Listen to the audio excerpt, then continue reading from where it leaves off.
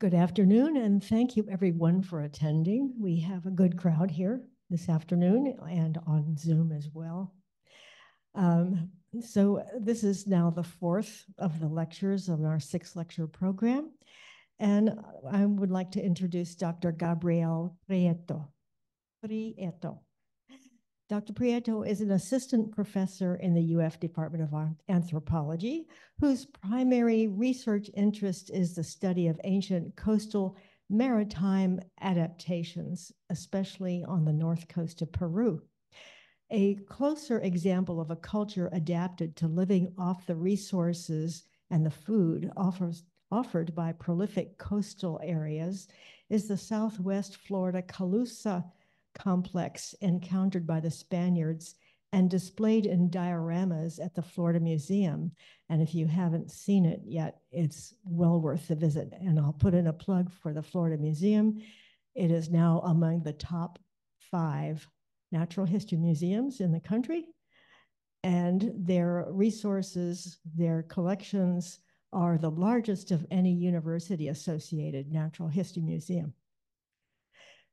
Professor Prieto's recent focus has been on the long-term trends of domestic settlements and mortuary practices among small fishing communities of the Peruvian coast, and in response to dramatic El Nino climate shifts and resulting population migrations.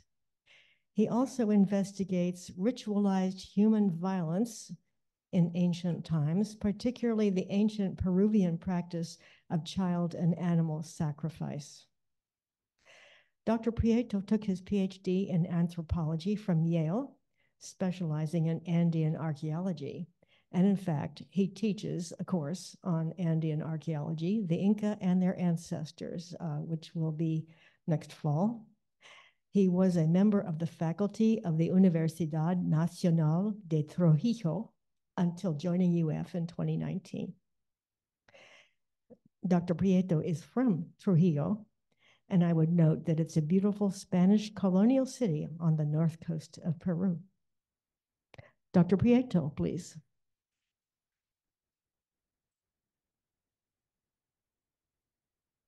Good afternoon, everybody. How are you doing today? Good. I just had my coffee, so yeah. I'm very happy to be here. I want to thank Phyllis. We met a few months ago during a talk for the American Institute of Archaeology, and she was very kind for inviting me to give you a presentation on my current research, but also on some general aspects about pre-Hispanic Peru. So I'm going to introduce myself very briefly. I'm just going to tell what, well, you have already said a lot, but how I get engaged in archaeology and why I'm studying the sites and the region of the north coast of Peru that I'm going to talk about this afternoon. And I'm sure that everyone is familiar with these pictures. Raise your hands, the ones that do not know what this site is. Okay, just a few. This is Machu Picchu. It's one of the 7 wonders of the world, and it was built by the Incas back in the 15th century. Now, many people think that this is a city, but this is actually a royal palace, a royal state built by the Inca nobility to spend the summertime. And it would be something like Camp Davis, I would say, something like that. So, but today is a major tourist attraction. And when you hear about South America, where you hear about Peru, you always hear about Machu Picchu or the Nazca Lines. I am not going to talk about these sites today. I'm going to show you what I do on the north coast of Peru. This is a region that not many people know, at least in the Western and Northern hemispheres, but it has great archaeology. And it's helping us to learn a lot about the predecessors of the Incas, but also learn about social complexity in this part of the world. But before going there, I want to introduce a short video about Peru, and this is going to be a very quick survey of all the cultures that antecede the Incas. And this is going to be dramatic, with voices like this. But I think it's an excellent job done by the Peruvian government to promote our ancient cultures.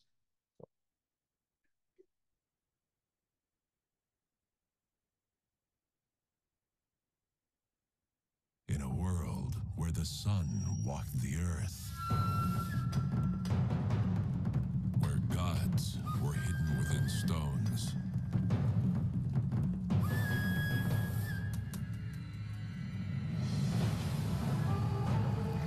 and ancient cultures dominated the oceans. A world where death created life.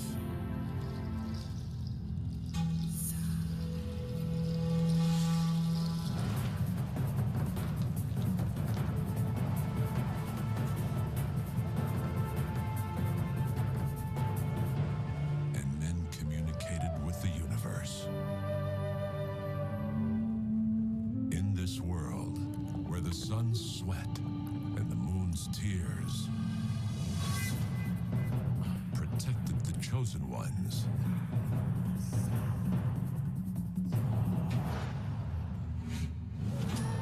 a magical legend emerged to forge the Inca Empire. Destined to be one of the greatest civilizations of all time.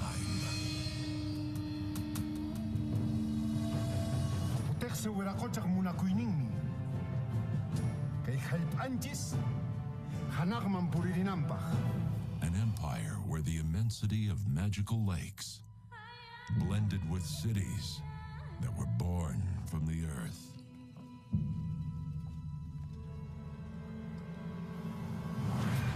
And the bravest of warriors traveled from unknown oceans to fortresses hidden in the mist. Peru, empire of hidden treasures. 5,000 years of history, still alive. Don't watch the movie. Live it for real. Visit Peru. Thank you. Isn't that good? So this short video has a big mistake, and it's not 5,000 years, it's actually 10,000 years. So some of the oldest evidence of human presence in this continent, besides the recent discoveries here in the US that goes push back to 20,000, we have evidence of 12,000 BP, so around 12,000, 10,000 years before Christ, living in this part of the continent. So you can imagine all these cultural and social development over the years. And then, of course, every region is different. Now, we are going to focus into the North Coast. But before that, let me give you a very brief intro to the area. Of course, South America. And the central portion is present-day Peru, but we have Chile, Bolivia, Argentina, Uruguay, Paraguay, Brazil, Venezuela, Colombia, the Guyanas, and Ecuador here. So the Andean Mountains is one of the largest mountain systems in the world, and its central part right here, where Peru happens to be, condense some of the most diverse regions and ecological areas in the world.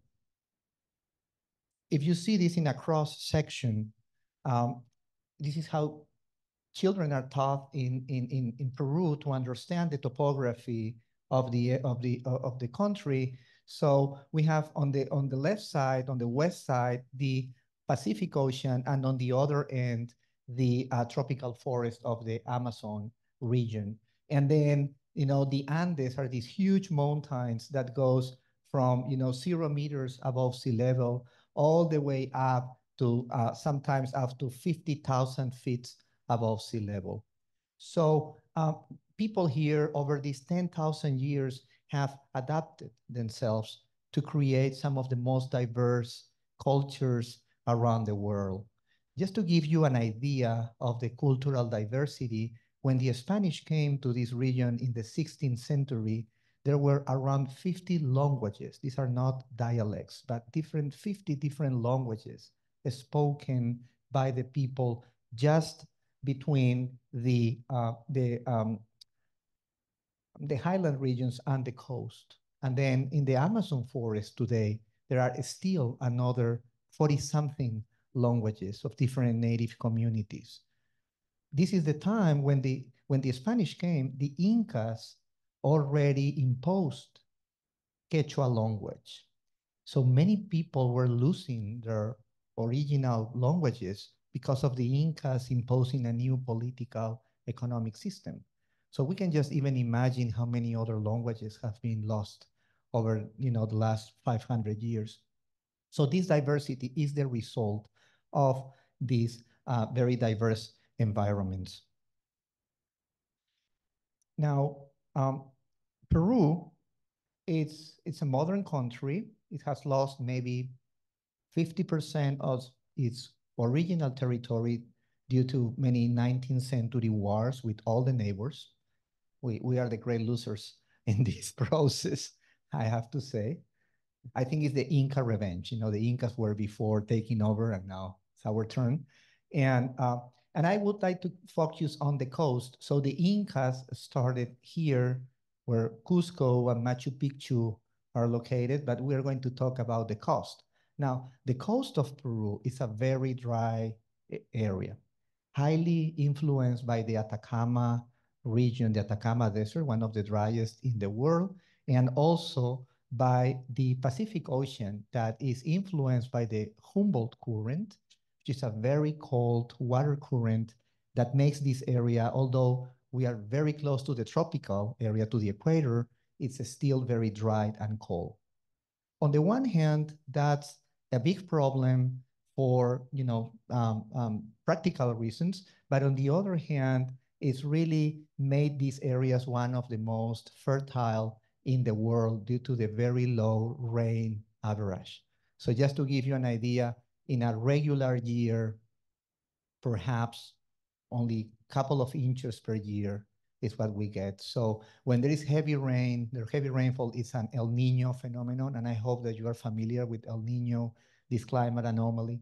So, and then there is a system of about 24 rivers, but these are very tiny rivers. They really looks like little creeks, flowing from the highlands, but they are so rich in minerals and soil and clays that all of that has been deposited over thousands of years, and then the coastal valleys are very rich. Now, for archaeologists, it's paradise. It's Universal Studios, it's Disney World, because it's so dry that all the organic materials are beautifully preserved. So we have textiles that goes back to 5,000 years ago, corn cobs of 6,000 years old, and I can just go all the way explaining how many artifacts we have with that degree of preservation. Now, the highlands is very different. It's this dramatic environment with very diverse and very different altitudes. And we move from glaciers where people are still celebrating religious festivities, usually a beautiful cultural syncretism between Andean pre-Hispanic traditions and modern Catholic traditions. This one is one of my favorites, is Koyu Riti, that's spoken in Quechua language, and that means the shiny star. And it's a celebration that takes over a month, and people, they pilgrim to this area, and then they walk all the way up to this glacier to take pieces of ice. And then they bring that piece of ice back, those blocks back to their communities, and they use that as sacred water to bless different things Today, the Peruvian government is prohibiting this practice because of climate change. There is not much ice left, so they can't bring the blocks back to their communities, but it's still very colorful and a lot of traditions merge in these kind of traditions. Then they are basically farmers. They grow different kind of plants, and probably you know this, but the Andes is perhaps one of the cradles for food, for plant domestication around the world. All the potatoes that you have came out from the Andes. Around, well, the vast Andes territory. I'm not saying that just Peru, of course, but I would say that there is around 3,000 varieties of potatoes. Some of them, most of them are native species, but if you go to Peru, you will learn that we have potatoes for fries, potatoes for smashed potatoes, potatoes for soup, potatoes for stews, so you can imagine how I'm suffering when I'm trying to find potatoes in Trader Joe's or when the paycheck comes, I try to go to Whole Foods, but it's still like I can't find what I need. So it's an area with a lot of work put by local and native communities who have basically did a lot of genetic transformations intentionally and possibly non-intentional over thousands of years to get this diversity of food. Of course, maize. Many Mexicans and Central American people claim the origin of maize from this region, and it certainly is. But the Andes also has a large variety, and recent papers in Science are demonstrating that that maize was also originated in the Americas, most likely the central region where is present-day Peru. These little fellows, guinea pigs, were also domesticated in present day. At least the oldest evidence comes from present day Colombia, not actually the Central Andes, but from Colombia. And, they were domesticated for food. So in Peru, it's a very regular dish that is served in any restaurant. I mean, my parents love guinea pigs. I like guinea pigs. So I love when I teach at UF and show this picture to my students. 2 years ago, we ran a field school program with my students, and we have 17, and there were 3 or 4 of them who asked a cuy, that's what we call guinea pigs, cuy, as the main dish on lunchtime. They did like it, they enjoy it, the meat is a little kind of chewy, but it tastes like chicken, and it depends on the preparation, it's not bad. So when I asked back, so what do you think? They said, well, we like it, but I wouldn't ask that dish again. So, it's of course, guinea pigs very important in the economy, not only as pets, but as a source of proteins and a good companion. And of course, the majestic llamas, camelids, as you know, very important for wool, meat, transportation. The only beast of burdens in the area are llamas. So those were also domesticated in the Central Andean region, uh, probably around 6,000 or 7,000 years ago. Currently, we have a postdoc from Paris. She's from La Sorbonne and the Museum of Natural History, and she's working with me. She's using 3D scanners to scan the talus and the phalanges of camelids, trying to see if we can actually figure out with these measurements the moment where camelids diverge. And we have the domesticated ones, alpaca and llama from Huanaco and Vicuña, which are the wild species. So we'll see what comes out of that research soon. And perhaps the most important aspect for this conference is that this region was considered sacred. It was transformed by humans. They considered the big mountains as their ancestors, the residence of the spirits that basically run the world. As you know, the Central Andean region is located in the Circle of Fire, which means constant tremors and earthquakes. In a way, I kind of joke with my sons. I have a 10-year-old and a 5-year-old, every time they do a drill for, shotguns, for gunshots and things like that, I say, well, when I was a kid in Peru, we used to do the drills for the earthquakes, and those happens almost every month. So it's part of our culture there. So that shaking of the land, made the Andean people to believe that they have to worship the mountains in order to keep a nice balance. So, it's a very nice combination of venerating the landscape, trying to keep a sustainability in terms of the exploitation of the resources and so forth. So keep that in mind when I come back to my to other cases that I'm going to show. And of course, they have transformed the landscape. They create these andenes. These andenes are basically these agricultural terraces that give some stability to these mountains and prevent erosion. And that's where the name was taken, to name the Andes. So these are andenes, and then the Andes mountain, the Andean mountains. And some of them are some kind of fantastic engineer behind perfect circles, where they have a very nice control of the temperature, and they were growing, this is during the Inca times, they were growing different plants from different regions in these kind of facilities. But as I said, I'm going to talk about the coast of Peru, and particularly about the north coast of Peru. So this is the north side of my hometown. The name is Huanchaco, so you can just use the name number 1 and Chaco, Huanchaco. So maybe you can tell this? Huanchaco, right. So this is the north side, and I grew up here, and I was born in this area. My family came probably in the 19th century. Half of my family, the other half, were from the area. And as a child, I grew up in the 1980s. That was the time of the terrorism in Peru. So it was really bad time to be, around. So and Huanchaco is kind of it's like Cedar Key. It's like the beach of a very large city known as Trujillo. So we were living on the beach, was kind of safe there.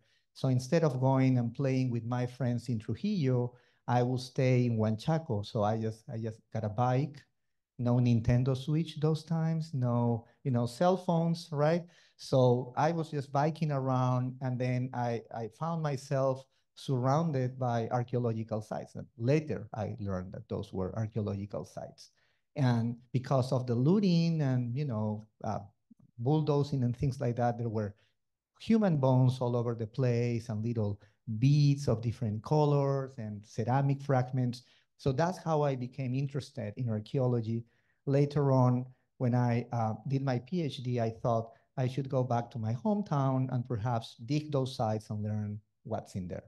So basically, what I'm going to show now is the results of my research over the past 10 years in this area. And if you are interested, we have this co-edited book with Dr. Dan Sandways on maritime communities of the ancient Andes. So we are trying to counterbalance all of that magnificent, very important information from the Incas and, agriculture and herding. But if you want to learn more about fishermen and shell gatherers and things like that, this is a book that we just put out a couple of years ago. So this is Huanchaco. This is my hometown. This is the nice side of the city, of course, and I tried to get a nice picture. And it's world famous because of the reed boats. And people in my hometown are very seriously claiming that they are the ancestors and the creators of surfing. And of course, people in Hawaii, they don't like this, But I have to say that we do have the archaeological evidence to support the fact that reed boats have been used since at least 3,000 years ago. And these people, they mainly used to actually break the waves and go offshore to fish. But on the way back, they like to surf. So, they may be some. So, of course, like everything else, there are multiple areas of origin, and certainly Huanchaco. And today, Huanchaco is a world surfing reserve. There is a surfing destination. You will see surfers all over the place joining. And of course, there are traditions again, are mixed with their pre-Hispanic origins, these large rafts made out of reeds, are used during Catholic celebrations, Saint Peter's Day on June the 29th. So the community has really shifted from subsisting on fishing practices into making all of these as tourist attractions. So people enjoy this and they go there, and of course, they enjoy the food, right? Huanchaco is the perfect place for seafood. And, ceviche now considered a World Heritage dish in the world. I mean, the preparation process. So possibly Huanchaco is also another important place for food. But I have to, my fellow Peruvians, they don't like when I say this, but ceviche is not pre-Hispanic just by the simple fact that key limes were brought by the Spanish. They didn't grow in the Americas until the 16th century at least. So no way to cook ceviche. And of course the onions, right? So maybe other ways. The history of this region, as I said, goes back 10,000 years ago, but around 3,000, let's say 5,000 years ago, the very first evidence of social complexity became a very important aspect in this part of the world. Caral is the name for one of the first urban settlements in the world, and they built these very large pyramids, of course, a succession of multiple building projects that were built one on top of the other. But there were also residences around, and some archaeologists claim that this is the very origins of social complexity, which is roughly the same time in Mesopotamia, China, and other parts of and Egypt as well. Here is another picture of these very large monuments. As you can imagine, a lot of community-based effort, a lot of effort invested not only in resources, but in the amount of people that must have built these monuments. Kind of, they call this the amphitheater, circular sunken plazas, and then staircases and a number of room facilities. So this is not just a pile of rocks. This is a very careful planned architecture that again was built 5,000 years ago. But moving closer to the present times, of course, the Nazca Lines is another major attraction in the North Coast, and this is in the south of Lima. But from here, I'm going to focus on the Norte region, the North Coast, and the time around 200 AD and 800 AD was the time of the Moche civilization, perhaps the closest society to the Western standards in terms of comparing them with the Greeks or the Romans. The Moche people create a very sophisticated state-like society with a number of kingdoms ruling different parts of the valleys and a very hierarchical society. As you can tell, this guy didn't hesitate to spend all his salary on his clothes, right? And it must have been very uncomfortable walking with all that gold on him. But if you never heard about the Lord of Sipan, is considered the Tutankhamun of the Americas, is the richest burial ever found in the Western Hemisphere, with tons of beautiful jewelry, silver, gold, copper, gilded copper, and so forth. Here is another recreation of another important burial, maybe a predecessor of the other guy of the Lord of Sipan. Unfortunately, we don't have written documents like the Mayas to know the names of these people or who they were, but certainly they were important members of the society and possibly kind of lords or kings. You can go to the north coast of Peru, and there is a beautiful museum, the Royal Tombs of Sipan, and this is a museum that hosts all of those gold and silver collections, beautifully displayed, with all the facilities for people to walk and to move with some aids and wheelchairs, and it's really one of the best museums in South America, according to the New York Times. The Moches also built the Pyramid of the Moon. Of course, Pyramid of the Moon is a romantic name. We don't know if this site had a name. We don't know if the site ever got a name. But, you know, this idea of the moon and the sun, so people just name it the Pyramid of the Moon. So this site has been under excavations for more than 30 years now by my former institution, the University of Trujillo. And the director was Dr. Santiago Seda, who unfortunately passed in 2018, but the project keeps running. It's one of the most successful archaeological projects in the world. They world 365 a year, and they have a lot of funding. They've been cleaning and excavating all the main plaza. Now, this is an adobe brick made pyramid. So there are thousands of adobe bricks about this big that were used. So these are dry mud bricks. These were not baked. These are just adobe bricks. And but the monument is certainly one of the wonders of the north coast of Peru. This is a 3D recreation of the monument, and they learned that the main facade was beautifully painted with different motifs that you will see in a couple of minutes. And it has a main ramp so people can walk here and enter into the upper platform and in the main patio, but there were also other areas around. So this is how it looks today. And this picture is a little outdated now. All of this is exposed. So all the facade, this is the only pre-Hispanic temple in Peru that is completely excavated and opened. The conservation takes maybe 80% of the budget. So they have an army of conservators working on a daily basis to preserve the colors. So when you go there, it's not like being in Pompeii, where everything has been repainted. And everything here is original. And French scholars have done analysis on the walls, and they have found that at least 16 layers of paintings have been added over, you know, a period of maybe 200 years to preserve, you know, by the Moches themselves. This site has also a beautiful museum, a site museum, where you can see all the findings, the burials, the gold, and the ceramics. People were very expressive in Moche art. The Moches have some of the most beautiful Moche, they call the Moche portraits bottles.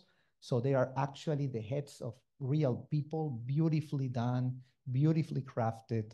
And they also have what they call the Kama Sutra of South America. So the Moches were also very expressive in their sexual relations and practices. So if you go to Peru, make sure to visit the Larco Museum in Lima. They have the most beautiful room on what they call erotic art. It's a room about this big with beautiful pots. So you should definitely, you know, put a check on it. And this museum has some of them as well. So the museum is a research facility. So they have constantly grad students, undergrad students, and researchers from all over the world working in this site. My other favorite site that is slightly later is Tucumé. Tucumé is known as the Valley of the Pyramids. Again, adobe brick. And you can tell how the rain, you know, have kind of eroded the surface of these beautiful monuments. But, you know, these are huge pyramids from a later period. Some of them have been excavated, and they also have very nice facilities, you know, to visit and to walk very safely in these sites. And it also has a beautiful museum that is being just opened 4 years ago, right before the pandemic. So they have really good sites and museums to see. So I would say that the archaeology of the Peruvian North Coast have evolved in a really good way. A lot of professionals, many of them my former mentors, have invested a lot of resources, and they have done all the lobby, you know, to get these facilities. But the good news about these sites is that everything has been done not necessarily for tourists, but for the local communities. There are a lot of active research and educational programs to build up, you know, a better sense of identity, because most of these sites have been heavily looted over the past, you know, 300 years. So creating a new sense in the children, and it's very interesting that many of these children, they became interested in archaeology, so they actually are studying currently archaeology. It's funny, here at UF, we are fighting for students. In the University of Trujillo, we have, every class has around 60 students just in archaeology majors. So it's kind of, and because the professional market is also very big, Peru is a developing country, a lot of mining operations, big irrigation projects. So they do need a lot of archaeologists. So these people are making good money. Some of them, maybe 5% goes to research. So it's not a bad deal. Okay, so I'm going to talk about the Chimu people. They were the descendants of the Moche. And just to give you an idea, the Chimu Empire was basically all along the coast of Peru, more than 1,000 kilometers long, all the way up to present-day Ecuador. At the same time, the Incas were expanding on the southern highlands.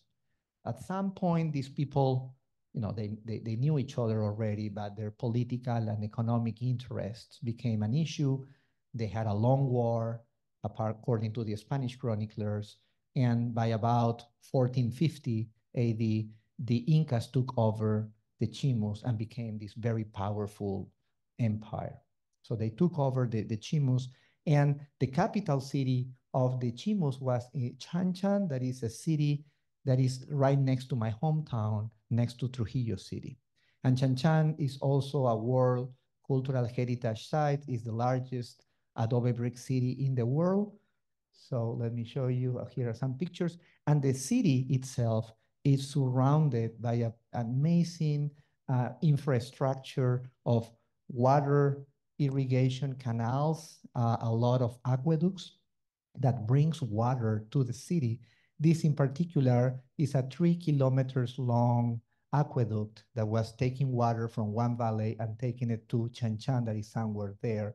Also serve as a dam.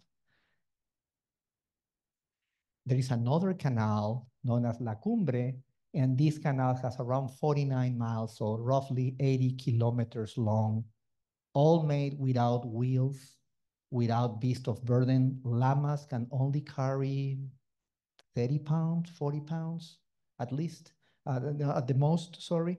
So these canals are beautifully done. They have a gradient of 1 in 100. So the engineers behind is simply amazing.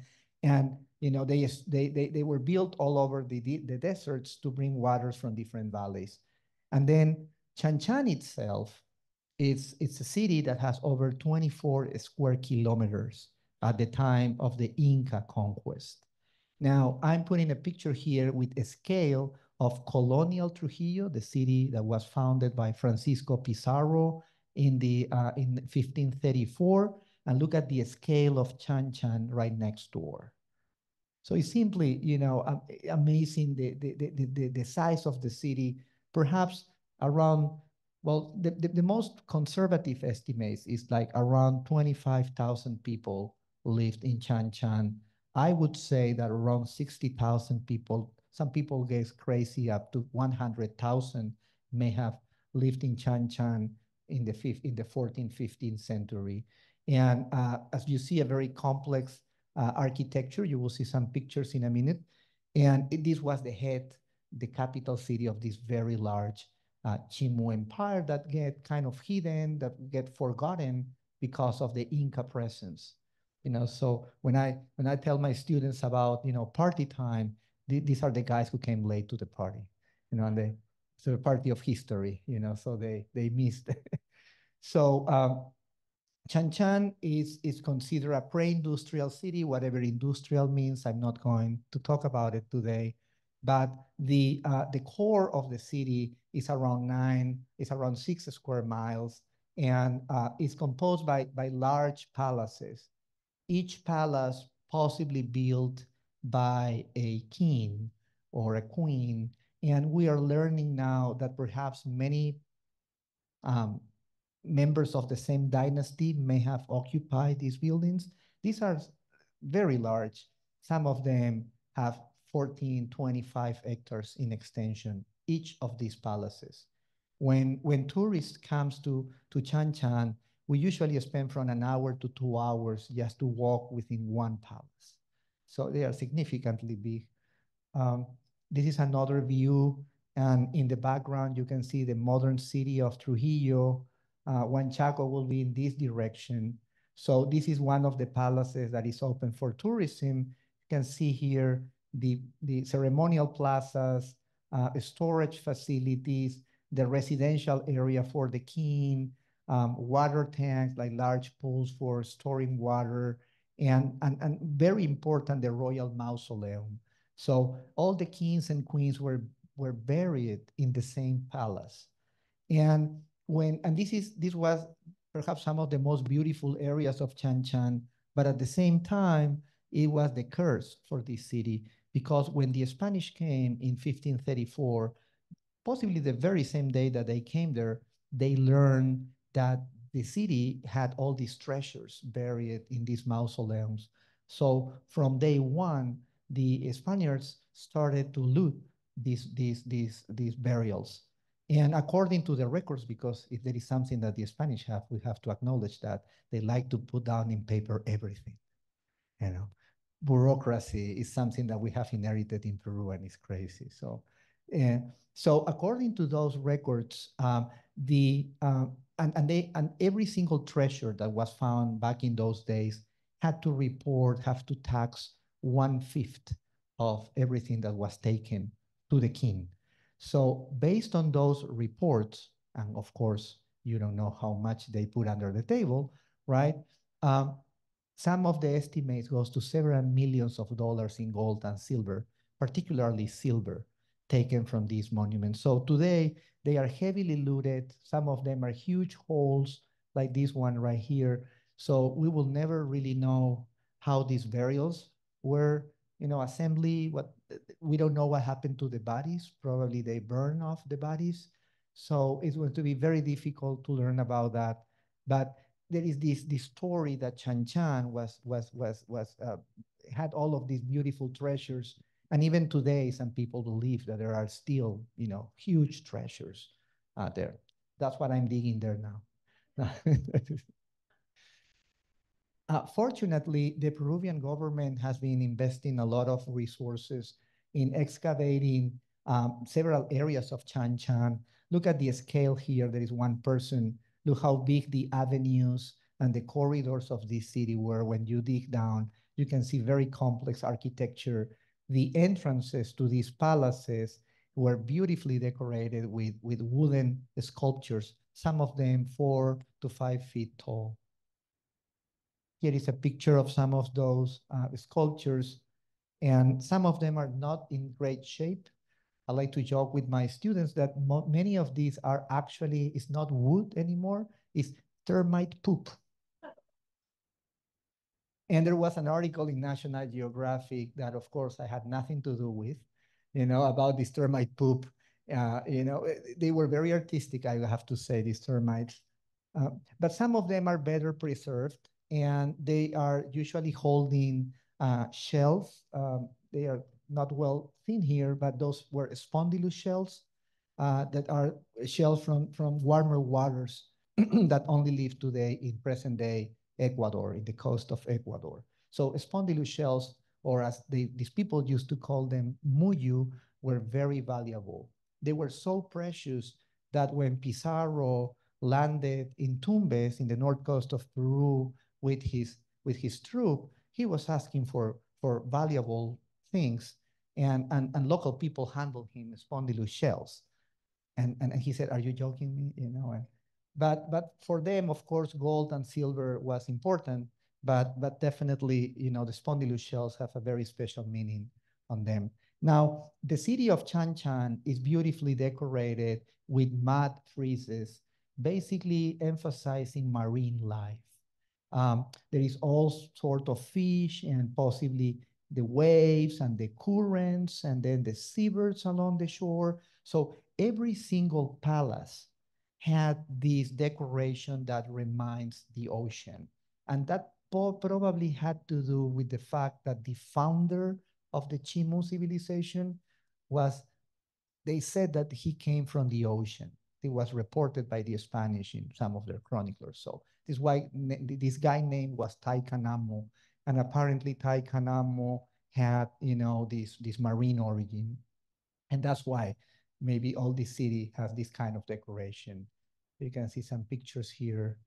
Um, the entrances to the plazas, sea otters and pelicans usually, fish nets, so there's this very kind of a lot of marine representations. Now, my own work is more focused in trying to understand how common people used to live in the city. I'm interested in learning how the artisans and possibly the bureaucrats and all this bunch of this huge group of people that conforms the base of Chan Chan lived. So I've been working in one of the neighborhoods, and these red lines here, shows the circulation area. So basically the streets within this large neighborhood. This is around 10 hectares of area. And the black thing shows my excavations. Now, the ones in yellow were excavated in the 1970s by Dr. Michael Mosley, who is an emeritus professor at UF and who led this project when he was at Harvard back in the 1960s. So Dr. Mosley is really the pioneer on Chimu studies. I'm just trying to follow up his steps, and I'm centering my research on this area. And we have found, this is with drone technology, everything is so much easier. We take pictures. So each of these numbers are the room numbers. This is around, that will be in feet, maybe 1,500 square feet plus minus complex with rooms and little patio areas. As I said, the conservation is so great that we have found cotton and spoon cotton, little balls with spin cotton and some camelid fiber, human hair, little spindles for spinning the threads, and so there is a lot of potential in learning about the daily life of these people. So that's kind of my current interests. Now, the other aspect that I'm working on is about human sacrifice. And it turned out that as complex and as sophisticated as the Chimu people were, they were also doing a lot of sacrificial practices, and they were particularly sacrificing children. So it happens that my excavations has uncovered what it seems to be the largest child sacrifice in the world, according to National Geographic. So, and my scholars, I would say that we have agreed on this. And this is something that I didn't expect. One day I was working on my doctoral dissertation site, and then someone came to me and he said, there is a site next door. You should go and take a look. And I ended up going there, and we found the first evidence of these children. But then after the bioarchaeology done, we found that all of them were killed with a clean cut across the sternum. And they were possibly opening up the rib cage to extract the heart. So we had some antecedents in the 1960s as part of Dr. Mosley's team in Huanchaco itself. He found a number of burials of children with llamas, but he didn't report human sacrifice because they didn't analyze the bones. So, but that discovery was there and was kind of odd. No one knew exactly what's going on. Today, the site is a school, and we have been excavating in the patio area, and actually we found more sacrificial victims and other very cool discoveries. But just to give you a brief on this, this is Chan Chan. This is the city of Trujillo, downtown. This is the colonial downtown. City of Trujillo, Huanchaco is right there. This is the airport. And over the years, we have found over 3 sites with evidence of human sacrifice. The first one was Huanchaquito Las Llamas, and I'm going to show pictures of this. Then Pampa La Cruz, and more recent, a site that we call El Pollo, so the chicken. Is surrounded by chicken farms. So we call it El Pollo. So this is the site of Huanchaquito Las Llamas. Nothing impressive, nothing that would tell you that this is an important site. But sometimes sites like these are the ones that are, keeping some of the most interesting information.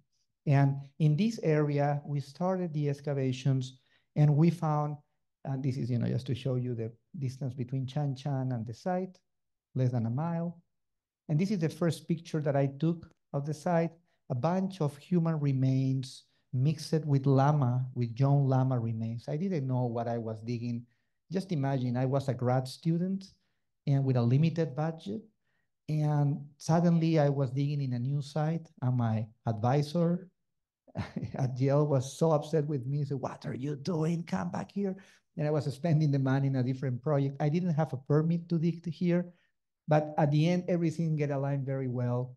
The press came immediately to the site. They were taking pictures. And I would say that the press really helped us to get some funding later.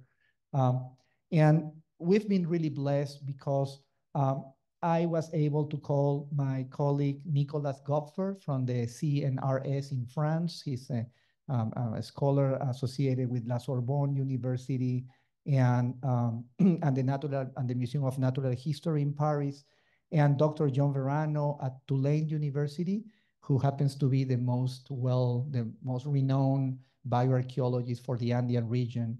And the three of us were able to dig in this site, taking care of the zooarchaeology part of llamas, then the bioarchaeology, and me just directing the whole project, trying to put all the pieces together. So these are some pictures of these children. They were very young, between the ages of around from 5 to 8 years old, and then from 9 to 11. We have a third group between 11 and 15. They were all buried with llamas. And these were also young llamas. So, I can answer some questions afterwards. The preservation was really good. So at the beginning, we were even able to see the hairstyles, and the preservation, as I said, was astonishing. The bodies were placed in different positions. Some of them had their faces painted on red using a pigment made of cinnabar. Cinnabar is a mercury-based mineral that happens to be only in one geological source in Peru, in the south central highlands of Peru. Some of them were placed in very odd positions, as you can see here. Some of them were with their mouth in their hands, and I thought that this was just a casualty. But later on, digging in a different site, we found also evidence that most of these children had their hands here. They had turbans and bandanas sometimes, some little headdresses, the red painting, as I said, and again, the llamas. The llamas were also very young, less than 1 year old, and they were mostly brown. So the coat was mostly brown. And because of the preservation, we were able to actually see, the coat color. This is a map showing the distribution. In total, 137 children and 3 adults, and around 205 llamas were found in this site. All of them killed at the same time, all of them buried at the same time, according to our radiocarbon dates. Some of the children had the rib cage open, as you can see here is displaced.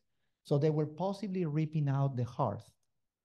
And we thought that this is the most likely explanation. We are currently working with physicians trying to understand why they were cutting through the sternum to reach out the heart, because the Aztecs did kind of the same, but they were cutting on the soft tissue here on the abdominal area and then inserting the hand all the way up to the heart. So there must be something else that we are missing here, and hopefully we will figure this out soon. Here are the pictures of the sternums. The manubrium, particularly, as you know, these are unfused bones in subadults, and the bone, is very sharply cutted. So there is no really evidence that the bone was growing back, which means that this is, in forensic terms, is a perimortem injury, which means that this possibly caused the death of these children. This is just to show the location of the cut marks.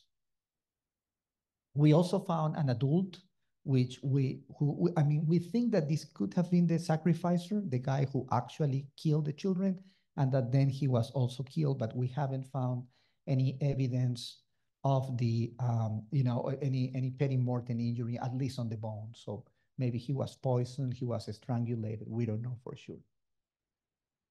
And in terms of the llamas, we knew that the llamas were sacrificed by the Incas in great numbers. Juan Poma de Ayala, one of the chroniclers, native chroniclers during the 16th, 17th century, he painted a Andean official extracting the heart of llamas. And this is a practice that still exists today. There are several ethnographic work done on llama sacrifice, but don't get me wrong if we think that these people are doing brutal things, because on the one hand, these llamas are sacrificed for the well-being of the community. They are usually sacrificed after the llamas are treated, usually as people. Llama herders in the Andean mountains, they treat llamas as people, and they treat them so well. They assign them names, and they feel really bad when they do this, but they always say that this is for the goodwill of all their community. So there is always one that is sacrificed. One of my former professors made the argument, although significantly different, of course, that when we send our people to the army, to protect our rights of freedom and liberty and so forth, we are kind of doing the same. So in this case, these llamas are part of the sacrificial. And then, of course, the big question is the children, what it meant to sacrifice the children. And I have to say that I don't have an answer yet. We can have a conversation about this. I have many options, but it's something that, of course, is difficult to digest, is difficult to explain. But as an anthropologist, I can say that my 19th century perspective is completely different to the one that people had 500 years ago. I teach the class of the archaeology of violence. I'm currently teaching that class. And, my mother, she doesn't like this, but every time my very first slide is when I show on the one hand, I show the Aztec sacrifices, and then on the other, I put a picture of a crucified Christ. And I tell my students, what would happen if for some reason, all the history of our civilization disappeared, and then 3,000 years later, someone come here and there is no written records, there is no internet, and then suddenly everyone start to find crucifix with a person that is crucified and sometimes with blood coming out. People will say, well, these were people that kill their, probably they're delinquents, or they were killing someone that didn't deserve to live, and they were placing them in a terrible way with a lot of suffering, and even worse, I mean, they seems to be worshiping this person. While for the believers, that's actually completely the opposite. It's the story of love and redemption and hope. So we don't know what really means the child sacrifice, and we need to try to understand. When I found this, I wasn't a father yet, and then when my two boys were born, my mind completely changed, because I can't imagine doing that to any child, right? So there are many things that we need to consider here, but still, I think it's a good exercise. Here are some pictures of the llamas. They were killed in the same way, with cuts across the fifth and the third ribs, and in the sternebra as well. And there are some depictions in Chimu art of officials killing llamas for sacrifice. So I don't know how we are doing with time. We are about, yes. So I may stop here. I had another few slides, but I know that we have to be, on time. So I may stop here, and I will be more than happy to answer any questions. Thank you very much.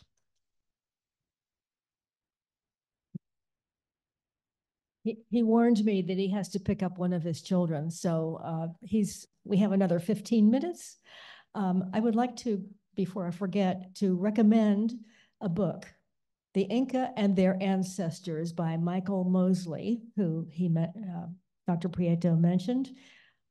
This is sort of the book first published. I'm sure there are many others now, but it was extremely informative. And Dr. Mosley also talks about the cyclicity of the El Nino phenomenon, not in terms of 5 or 7 years, but rather there's a 500-year cycle where there are enormous El Ninos.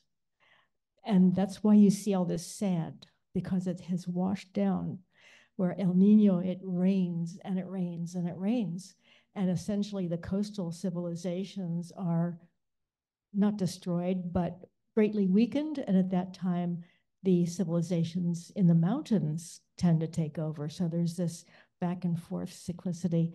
Do you agree with that? Yeah, I mean, the cycle, yes.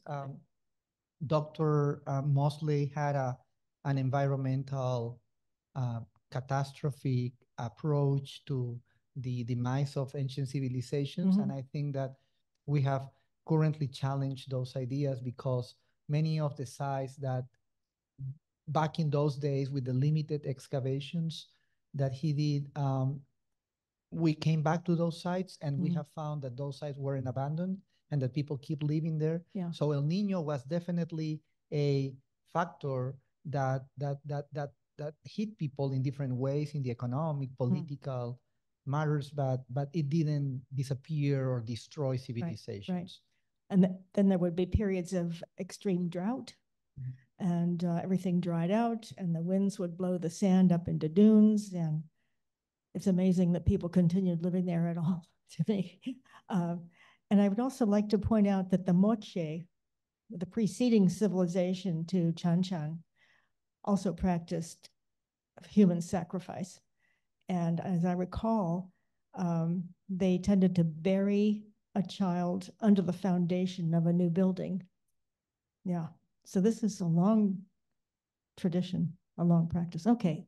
Let's go right to Zoom. End of my lecture. And John Reiskind on Zoom, go ahead.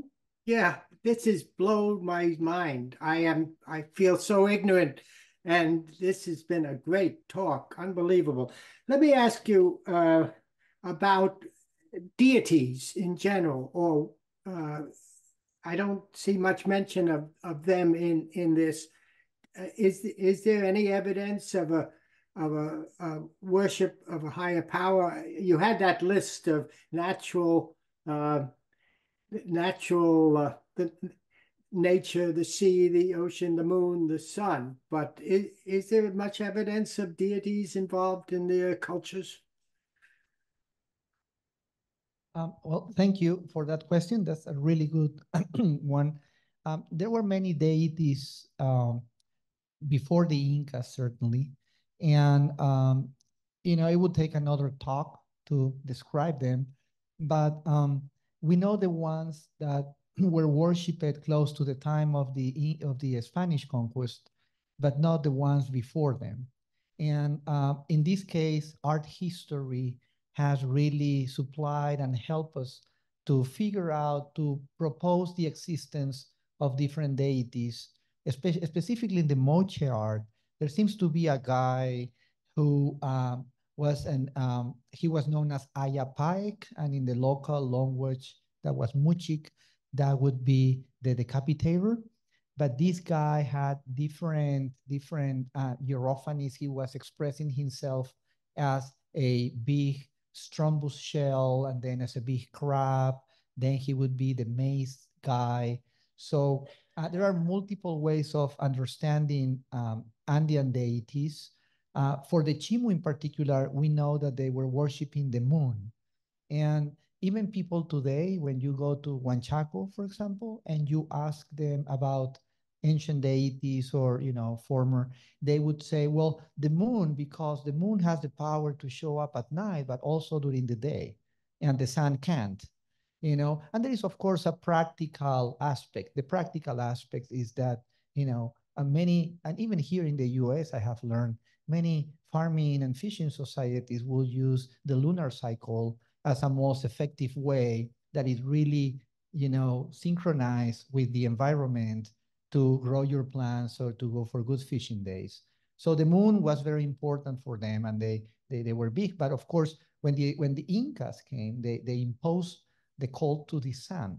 Just like back in the days of Akhenaton, they were trying to bring the sun as the god in the ancient Egypt.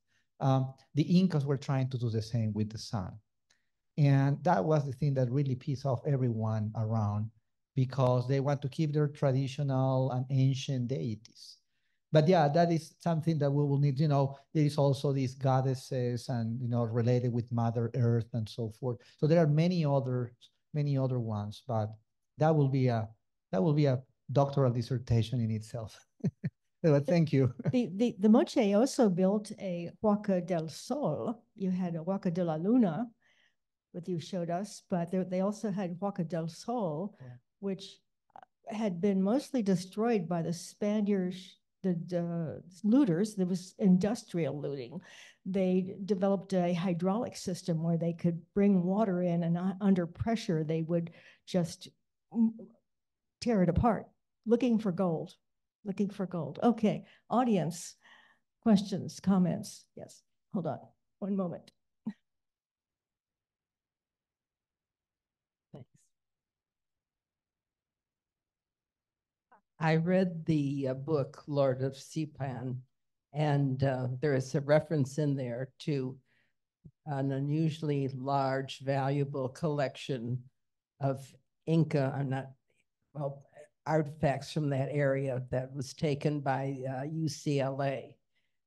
Do you know anything about that incident or that situation? I don't know which book exactly.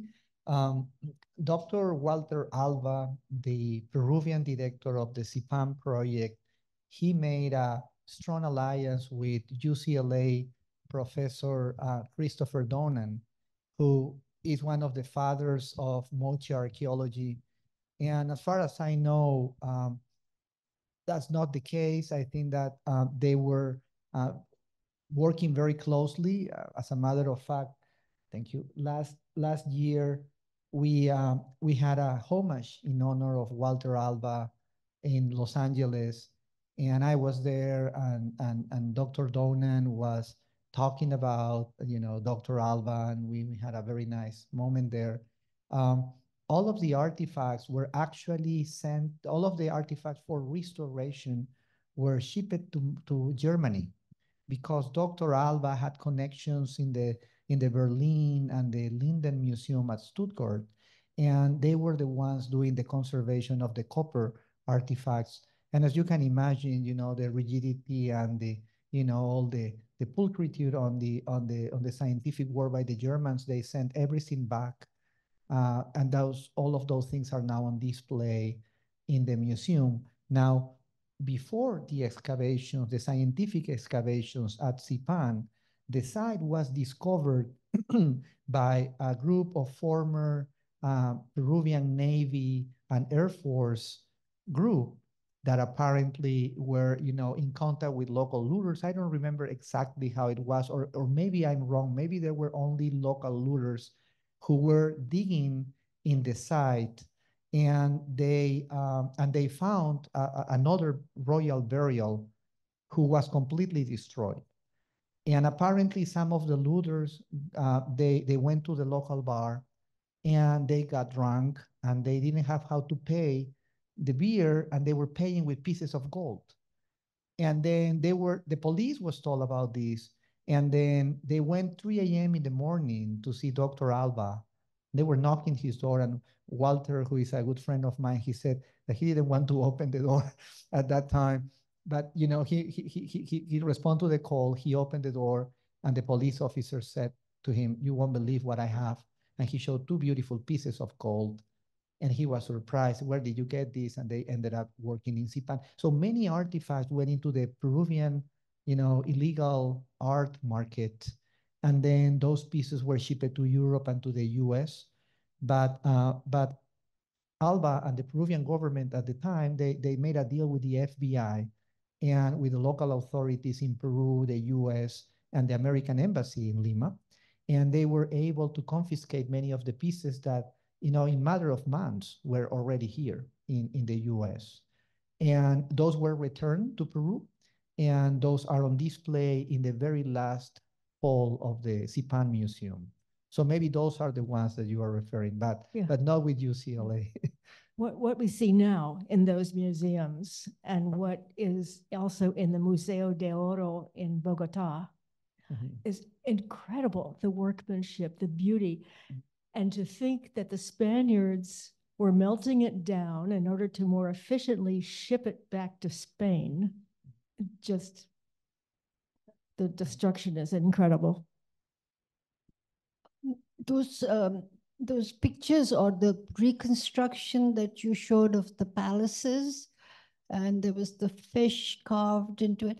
What was the material there? What did they use for the construction? Oh, it's mud. Mud. Just mud? Just and mud. it lasted. Well, they have done a lot of analysis. It's mud mixed with sand. Yeah. But it's basically mud. I mean, technically mud. Okay. And the other question I had was when you showed the pictures and you've been talking about it, about the gold that those men with those gold clothes, where were they buried? Underground or in the mountain like the Egyptians did, or just underground? That's a good question. Though they were buried in burial chambers underneath, under the surface. So some of these chambers had around 50 to 80 square meters. And they were buried also with retainers, people that were sacrificed with them to help these lords or these ladies in the afterlife. So,